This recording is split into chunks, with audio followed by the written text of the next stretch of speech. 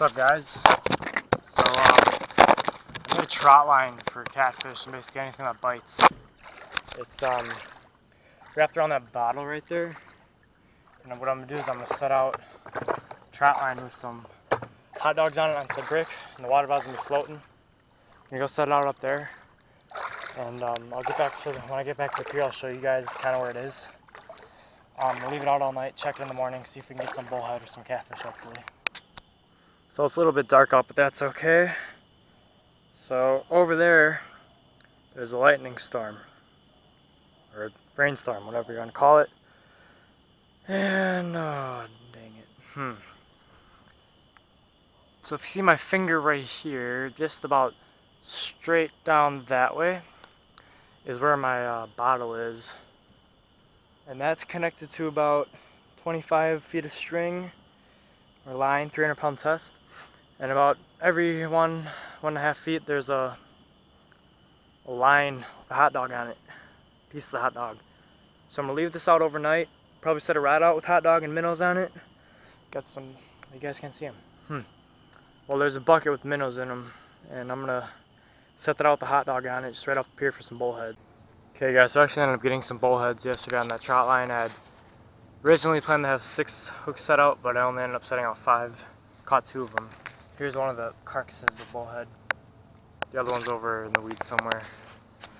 So, checked it out in the morning, had 2 on, pulled them in. Slayed them right up over here. Here's one of the tails. Piece of the skin. I was using hooks like circle hook like that. Zoom in a little bit. Circle hook like that, and then some just like your average bass hooks. On some so the main line that connected all of them together was 300-pound test, and then in the trash here, I did what had the hooks on them was 40-pound ice fishing braid, and then that was connected to a brick over there. I don't know if you guys can see.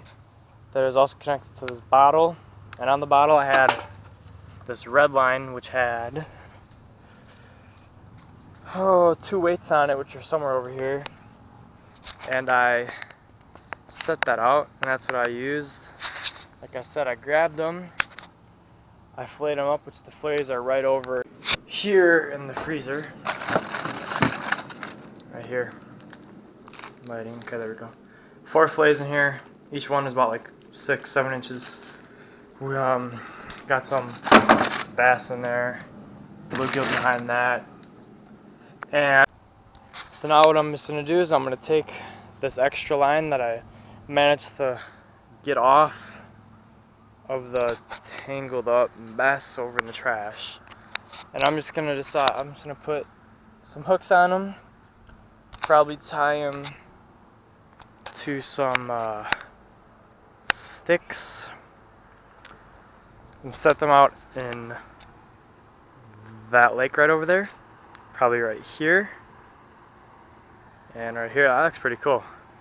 Looks like a full-size swan. Cool. So, set those out and come back for another video, which will probably be tonight. So I'll see you guys